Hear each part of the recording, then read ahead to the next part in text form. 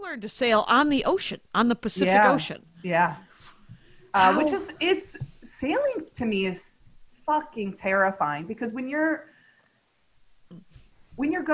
the boat is heeling, so it's like up on the side, it feels like it's going to tip over, and it could in some circumstances, but more often than not, it's not going to. But it makes my heart race where I'm like, the sail is 6 inches off of the water. What the fuck do you mean it's okay? Where I'm like, if I had a speedboat up like that, it would mean we're in danger. Right. That's so interesting. So when you crew, are you just essentially learning where to put the ropes, how to get out of the way of the boom? Yeah, it's a lot of that, which I don't love. It's not relaxing because then you're like jumping back and forth and you have to. It's work. It's a job, right? It's a lot of work because, like whoever the boat captain is just steering and you're managing the sails and they're shouting at you and you're like, like pulling the ropes and everything. And I'm also like, since I grew up on a lake, I didn't grow up on like a big, and it was a smaller lake. It's like a little bit smaller than Big Bear Lake. If you've been up there, I don't know how many acres. I have not. Is. I actually haven't been, but it's like a place where Boy Scout and Girl Scout camp, that kind of lake. Like you can see across it, right? You could see across it. It's plenty big for. I mean, you could still water ski and stuff, but sort of like Pyramid Lake, which is up off.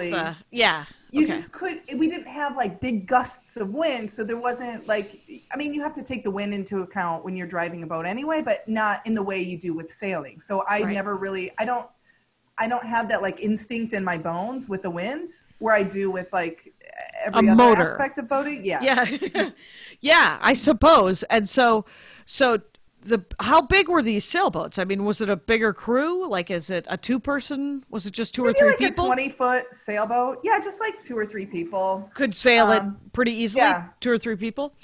Yeah. Was it, did you get to a point where you could enjoy it? Yeah, I mean, I think I enjoy being on the water regardless, but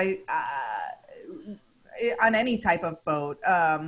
But I'd prefer a speedboat or even a canoe, just something that feels like I have a little bit more control and the wind isn't going to whip me into the water. I also like, if you go down to the marina, in the marina, they have the UCLA Marine Aquatic Center, and they have, and I don't know what they're doing during COVID, but they have a lot of the collegiate teams they offer signups for non-collegiate teams just for you to, and it's cheaper than anywhere else because it's, it's owned by the school. Yeah. Yeah. And you'll see them doing capsizing exercises. And I'm like, when I was a kid, I would like try to flip over a boat because I like didn't fear death and I thought it was funny. And I never succeeded at flipping over a boat, but I'm like, I don't know what the fuck I would do if I capsized. I think I would, and I probably should take that class because I'm terrified of it. Right. Well, yeah, because it seems like that is something, but I think you would be really good at it because you have all this experience and you probably wouldn't. The one time I was out on the Atlantic Ocean on a catamaran with a guy that I worked at the hot dog stand that I worked at. Glamorous job. Foot-long dogs, you guys.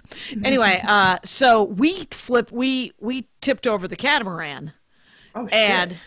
And so he was like, okay, so we both climb up on this one side, and then we grab onto the ropes, and you lean back, and then it just pops it back up. Oh, good. Well, except that I grabbed a bungee cord. No, And it was like a cartoon where I just fell back and he could not stop laughing. This young